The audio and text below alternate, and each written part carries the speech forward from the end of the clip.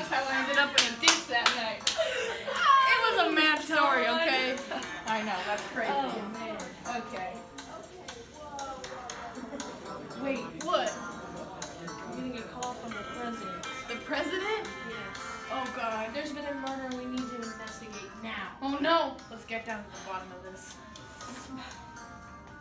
First, we need to figure out how long this body's been sitting and who it is. Well, I remember a class I took in high school. It was a human body something. Oh, that's been years. You think you'll remember all that? Sam, stop joking about my age. Well, Oh, man. I can teach you how to do it, I guess. I guess you could try. Alright, so we have here a model of a muscle contraction, okay? So it all starts in the brain. The brain is going to say, hey, send some messages down to the muscle to contract. So it's going to send action potentials from neuron to neuron. It's going to come here to the neuromuscular junction where the message gets to the receptor, turns into acetylcholine. The acetylcholine goes down the T-tubule to release a calcium ion from the sarcoplasmic reticulum, right there. This it binds to the troponin on the thin actin filament. It's gonna bind to the troponin and cause tropomyosin to open up the binding site so that the myosin head can bind. So anyway, when your body does cellular respiration, it creates ATP. So this ATP is going to help the myosin head to bind to the actin. That is going to hydrolyze and cause the myosin to do the myosin head to do a power stroke and cause the sarcomere to shrink. Go ahead, Stan. Thanks, Tom. Anytime. Appreciate it. Good work. Okay, so you see that it shrinks in.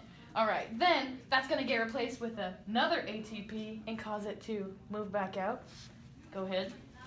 Which causes the muscle contraction, all right? Did you get that? I got that. It's a little bit complicated, but I think it's pretty easy to remember. Thanks. But how does rigor mortis impact it? Okay, so you see, your body creates ATP. When you die, your body doesn't create that anymore. So when it gets binded there, let me use some crazy glue on this. Sticks there, and look at that. It can't move. Your muscle's stiff.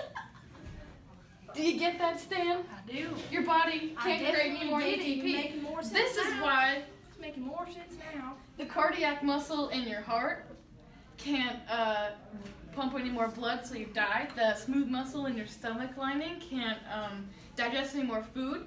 So as you can see, it affects other systems than just your muscles. Wait, Don, you need to tell me you found all this out in human body what?